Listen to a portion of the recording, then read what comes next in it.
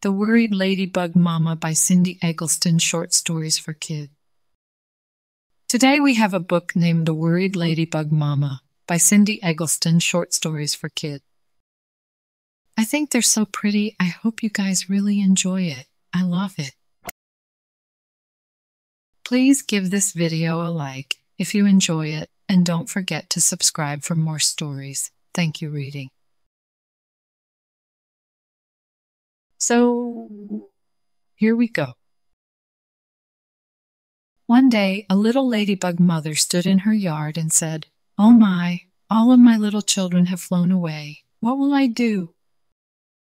Her little green grasshopper friend, who just happened to be sitting on a rock nearby, said, "Don't worry, my little ladybug friend. They'll be back.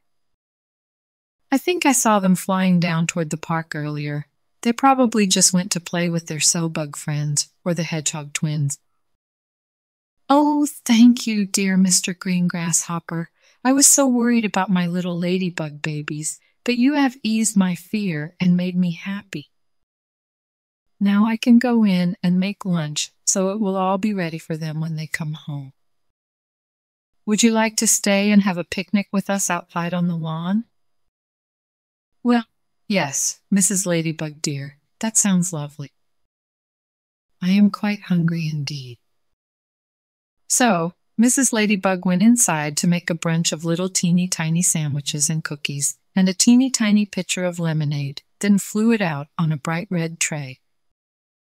Mr. Green Grasshopper hopped over and said, "Oh, let me help you with that, dear," and set it down on the grass on the beautiful red and white checkered blanket. Just then they heard tiny little voices in the distance, and looked up to see the little ladybug children flying toward home, their hedgehog friends following close behind. "Oh, there you are, children. I was so worried when I came outside and you weren't playing in the yard. Don't ever leave like that again without telling your mama." All the little ladybug children gathered around their mother and cried, "Oh, we're sorry, Mama. We'll never do it again. We just were so excited when we heard the news. We were playing in the yard when the hedgehog twins came by and said there was a carnival in the park. But when Lily went in to ask, she couldn't find you. We're so sorry, Mama." "Oh, I must have been out back watering flowers, or perhaps hanging your little ladybug pajamas on the line. But no worries, my dears. Everything is fine now. Take your friends and go inside and wash your little hands. Then we'll all have a picnic with our dear friend Mr. Green Grasshopper and the hedgehog twin." So, everyone sat down to eat until their tummies were so full, then happy and satisfied, they all lay down in the warm sun and took a nice long nap.